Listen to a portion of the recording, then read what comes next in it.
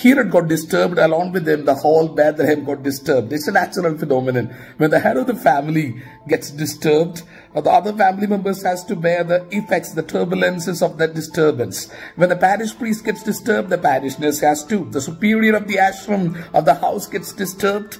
The other community members, the head of your company gets disturbed, your boss gets disturbed, you have to really bear the loss of that.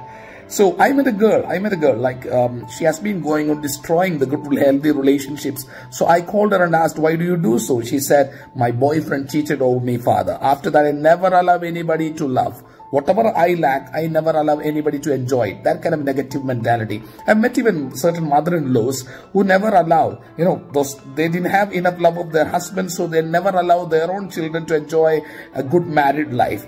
See, Herod got disturbed because of one child. He killed all the other children. Never be like that. Don't disturb and destroy. God bless.